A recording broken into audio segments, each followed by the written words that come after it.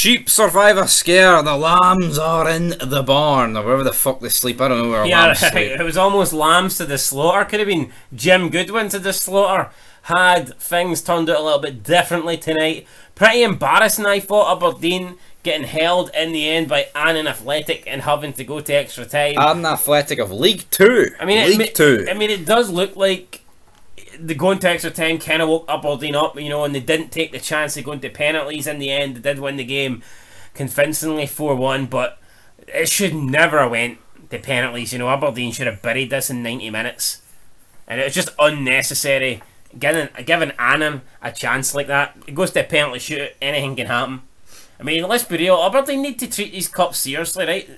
Outside the Old Firm, no team is going to win the league, right? Unless we get a miracle. It's just not... It's not feasible, right, for a non-Old Firm side to win the league. So why wouldn't you focus on Aberdeen? Don't have any sort of European football. Why would they not be treating the cups as a priority this season? Yes, you want to finish as high as you can in the league. I totally get that, but do Aberdeen not want to win some silverware? I know, but if you're saying that it's impossible for them to win the league, which I basically agree with, well, why not? Why do most teams not focus on the cups?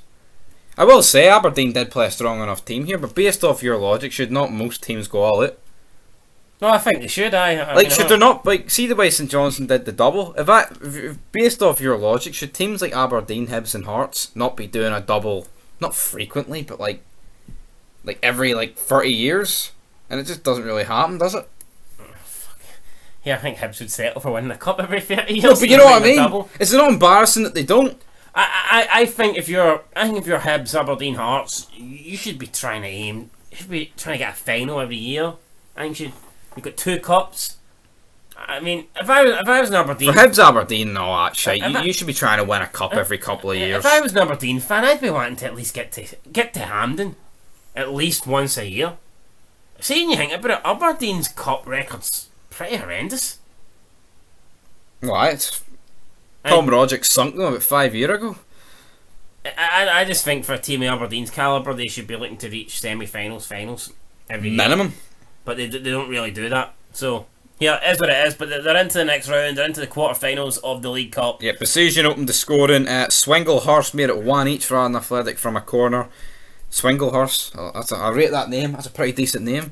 But yeah, we go into extra time, and then Aberdeen went, well, you know what, actually we might need to try here. DeBarrios Lopez, 97th minute. Bezuijan, another goal for him, adds to his first. Clarkson, who looks like he's been a really good signing from Liverpool on loan, or wherever the hell he's from. It is Liverpool. Makes it 4-1. So Aberdeen advance, so they join Dundee and Partick Thistle in there. Also with Rangers, who also struggled tonight. Thoughts on the mighty Glasgow Rangers? I mean, 2-1 for a very, very long, portion of the match. Made it 3-1 towards the end. At one stage, they were pulled back by Queen of the South.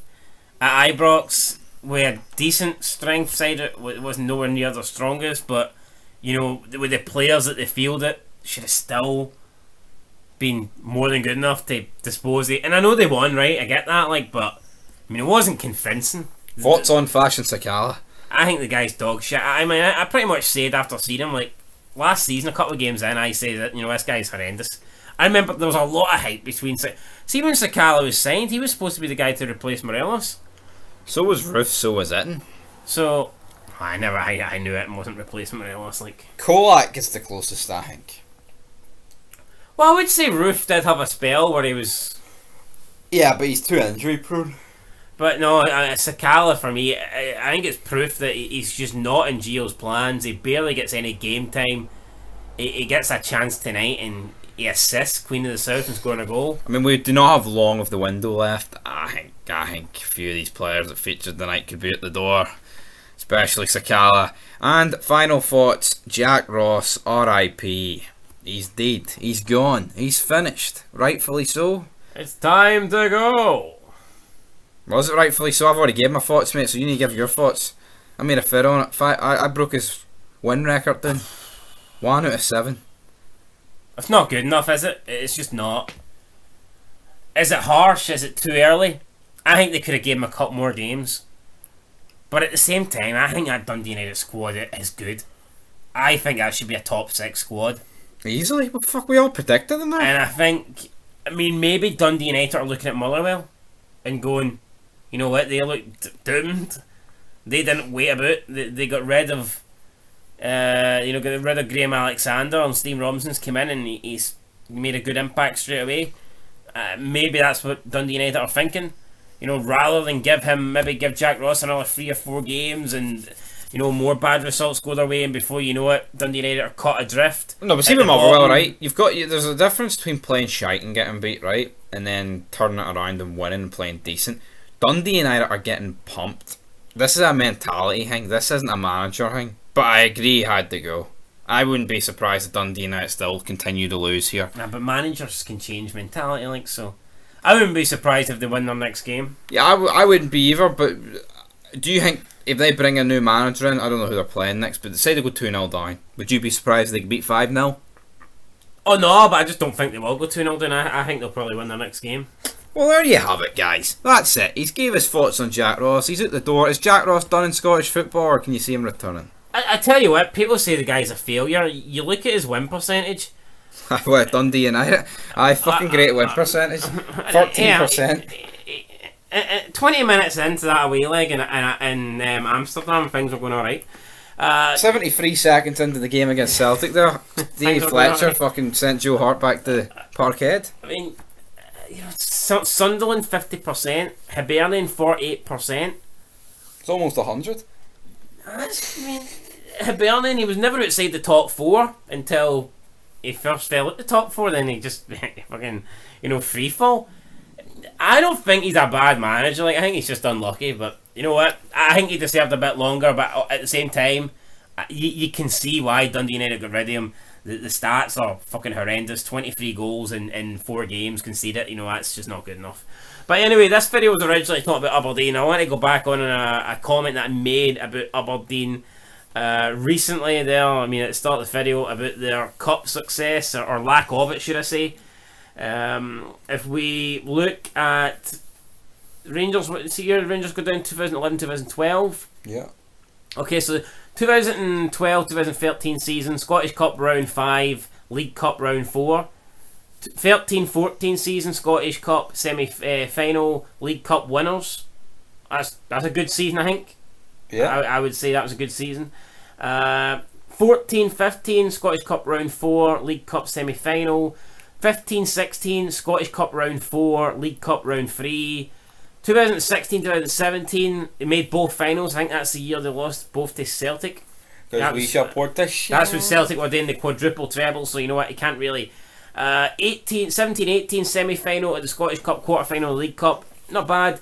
2018-19 semi-final of the Scottish Cup, final of the League Cup, again not bad. 19-20 semi-final of the Scottish Cup, quarter-final of the League Cup, again not bad.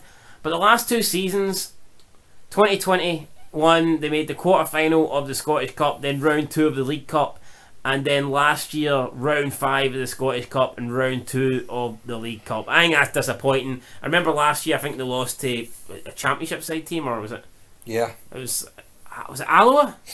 No, it wasn't Alloa. Was it not Alloa? Rafe? Yeah, it was Rafe. Rafe Rovers. Fucking hell, comparing Rafe and Alloa, come on. So yeah, for me, I think they need to be doing better in the cups. Definitely need to be, but that will do it, guys. I tell you what, though, I've been reading that off. They do probably have I'd say they've probably got the 4th best cup record in Scotland. Yeah, who knows? They could have a fucking better cup record than Rangers. Actually, come to think of it. St Johnstone have won 2 in 1 year, Alright, 5th best maybe. Well, I'd say, I mean, obviously Celtic. Celtic's first. You could make it could be anybody in second, Yeah. I mean, if you're going based on success, it's probably St Johnstone. If you're going based on most finals, it's probably Hearts. If you're going based on the club date or not, yeah. And if you're based on, that's it. It's all over. Aye. It's done. Till next time. The Sheep Survivor Scare. We'll be back tomorrow. Celtic play Ross County. We'll review that and then we'll do the review show. How about that? How about those apples, son? Huh? Those apples sound good to me. Oh, aye.